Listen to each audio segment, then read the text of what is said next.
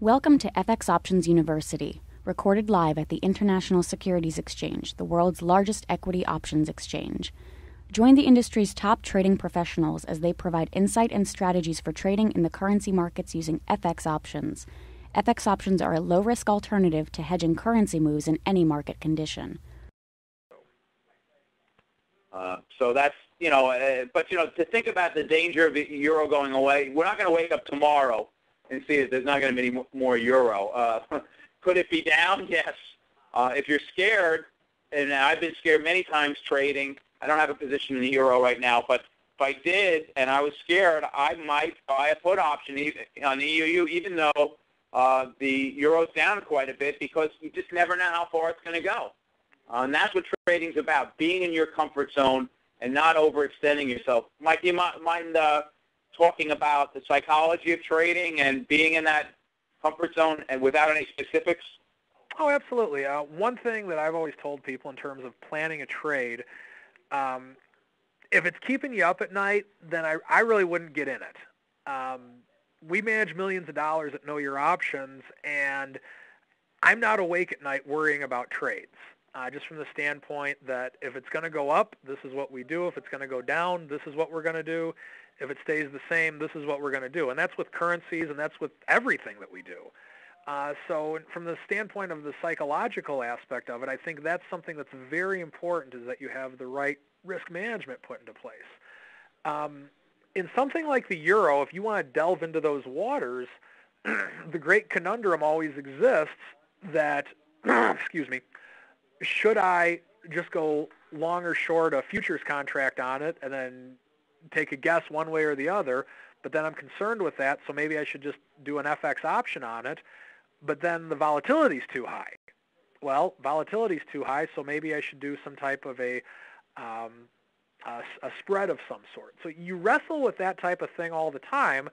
I think what the best thing to do if you want to delve into the euro would be to come up with a plan from the standpoint of, I either think that it's going to either go way up or way down. I think that this is the end of the euro, so I'm going to do a bear put debit spread on it, or I'm going to just buy a put on it, depending on how far down you think it's going to go. Or I think everybody's crazy, I think this thing's going to come back. Then you buy a call, or you buy a call spread on it.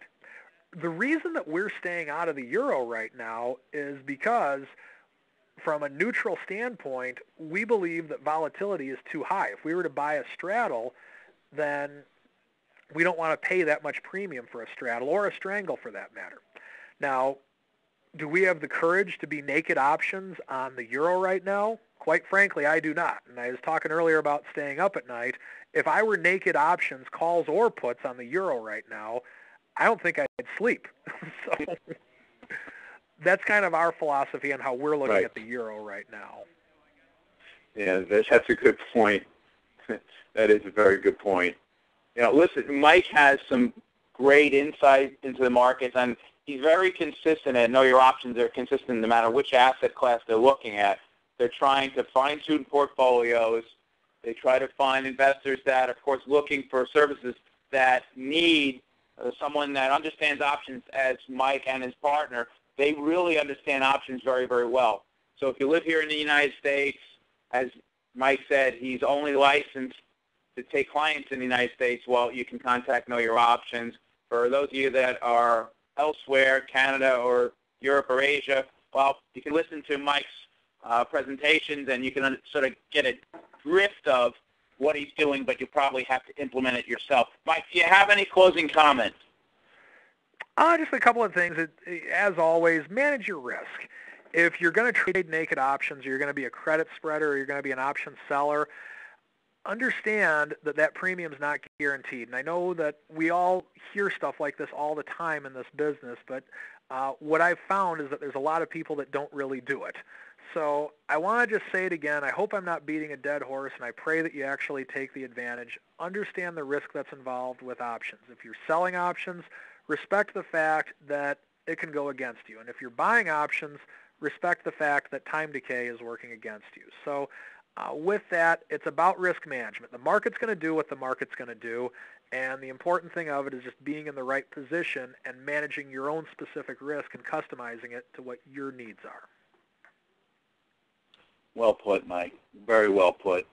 I want to thank you, Mike, for putting together such a cohesive presentation. It really flowed very well, and I'm sure the attendee, I've got some nice comments back already, but I'm sure when I get the feedback tomorrow, it'll be very, very positive. I thought it was great, and again, I want to thank you because I know how much effort you put into this presentation. So thanks again. Oh, thank you. I learned from the best, and you've been a mentor to me through the years that we've worked together, and it's always a pleasure to come back and work on the ISC platform. Well, we'll have you back real soon, Mike, and thanks again, and safe travels if you do any traveling. I know you're pretty much at home nowadays, but stay safe. Will do. Thank you again for having me. Thanks, Mike. I really appreciate it. So that was Mike Tosaw. Know your options. You can go to, if you're here in the States, go to Know Your Options to learn more about his services. And if you're not, you can go back and listen to Mike's previous presentations via archive and listen to different strategies that he's talked about. It's not always been about the straddles and strangles, but different other option strategies. So you can go back and check that out at fxoptions.com. I want to remind everyone that tomorrow I will be talking about Back to Basics. You know, we have this program going on, Back to Basics, where we started sort of what is an option, and now we're up to FX Options Greeks. I just did pricing last week, so tomorrow is the Greeks. So that'll happen at 4:30 Eastern, 1:30 Pacific. And again, if you're in Europe or Asia, probably not in the best time slot for you. But even if you're listening to this later on, and you can always go back to the archive at fxoptions.com and check out the presentation. Next week we have John Yegerson talking about timing your FX options entry and exit points using Fibonacci. And then we have Trading Central FX Options Trend Opinions. That'll be next week. So please join us. In fact, that's not going to be at 4:30. That'll be at 10 o'clock in the morning because Trading Central is located in Paris, France. So, again, I want to thank Mike Tosaw. Mike, thanks again for the great presentation.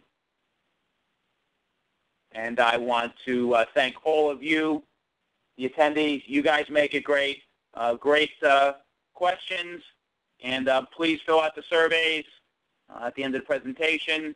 I try to read all of the surveys because I try to invite guests that you guys would find very, very interesting, and also try to suggest topics that you would also find very interesting. So thanks again. On behalf of the International Securities Exchange, this is Steve Meisinger, your host, and again, Mike Tosaw, the presenter. We both wish you a great trading day tomorrow, and please join us back at the ISC real soon. Take care now, everyone. Bye now. Thank you for participating in this week's session. Please join us again next week. Get trading ideas, exchange rates, webinars, news, and commentary. Visit www.fxoptions.com. ISE FX options can be easily traded through all options-enabled brokerage accounts. These exchange-listed securities are cash-settled in U.S. dollars and have a European-style exercise.